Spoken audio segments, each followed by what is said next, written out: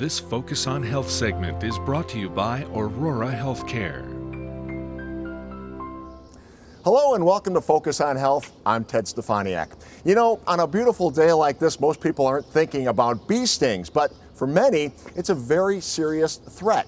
So today we're going to be speaking with allergist and immunologist Dr. Anita Gheller-Rigoni, and we're going to find out just what the risk factors of bee stings really are.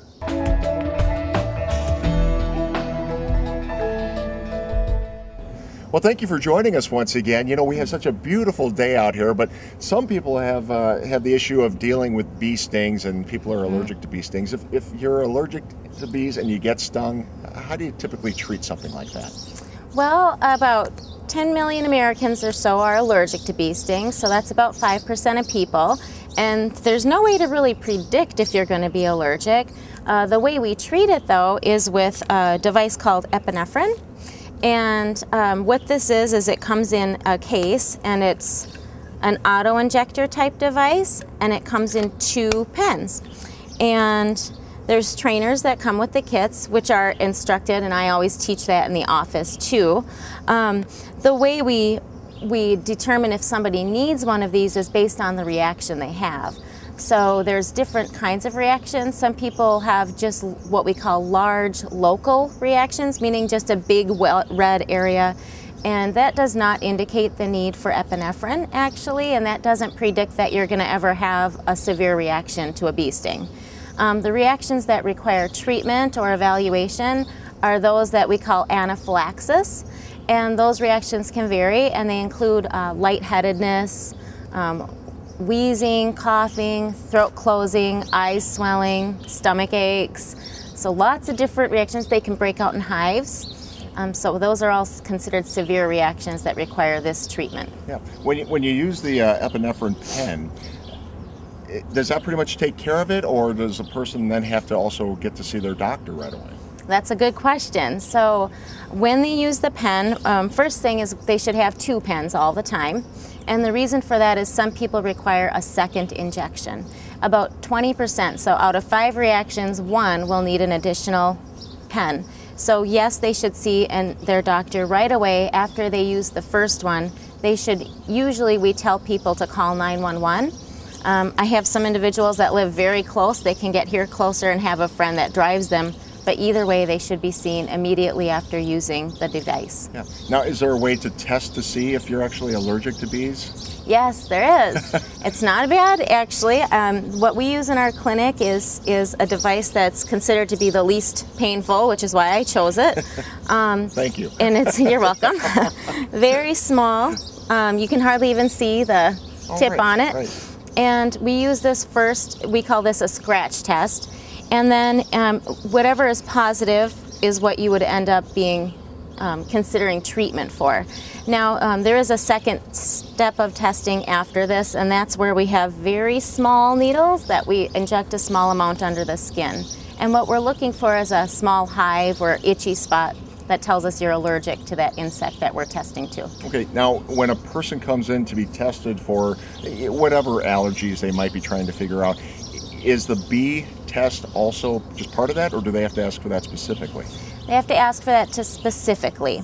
And we would only test for that if they had a reaction. I'll often have people come in, and as part of the testing that I do for trees and grasses and all of that, they'll say, well, can you test me for bee stings? The problem is that if I test, it doesn't predict what your reaction will be. So even if you had a positive test, it doesn't mean you're going to go out and have anaphylaxis to a bee. So we test people who have already had a reaction, and those are the individuals we test for bee stings. And when you say reaction, I mean, is it a severe reaction, or are there variations of the severity of the reaction? There are variations of the severity. Any reaction that involves the throat, the lungs, or any breathing problems, or if they lose consciousness, pass out, those people for sure should be tested. Any adult who breaks out in hives head to toe, and it can vary, but we can't predict what the reaction will be. And if you have one reaction on one event, it doesn't predict what your future reaction will be. But we do know that as much as 60 to 70% of people who have a reaction will have a similar reaction the next time, at least as severe. Right.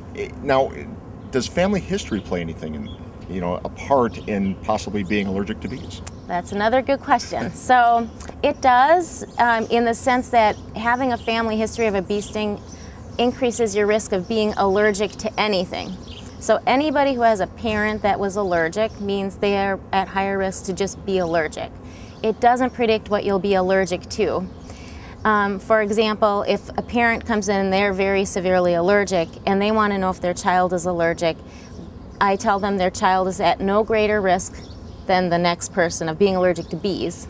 They're just more likely to be allergic in general. Right. Now, if you're allergic to bee stings, are there other possible insects you might be allergic to? Yes. We kind of categorize it all as bees because it's hard to differentiate. If you look at the different insects online, or you can Google everything now, and you can look at images, and there's textbooks and that show you the different images. They look very similar. They're almost all yellow and black, and so we can test to all of them, and I test to all regardless of what somebody tells me they thought they were stung by, because usually we're wrong. And there are bees, which is the honeybee, and in this neck of the woods it's just the honeybee. There's the Africanized honeybee, which is more aggressive, found in southern states, and then there's wasps, the paper wasp, yellow jacket, and then the hornet. And there's also both the yellow-faced hornet and the white-faced hornet. Okay. Now, if a person is stung, and you mentioned some of the symptoms that you might experience if you're allergic, how important is it to get to a doctor or an emergency room? What would you recommend? Yes, if they have a severe reaction, they should be seen immediately. They should not wait, because those symptoms can progress. And they should seek attention to receive evaluation, testing, and they should be taught on how to use an EpiPen or epinephrine. The problem is that these, even though they're made to be simple to use, more than half of people who have one use it wrong. And so it's important to be taught, and it's important to know when to utilize it. Most people don't use it when they should have used it because they're afraid of it. Right. And it really is a life-saving device. Right.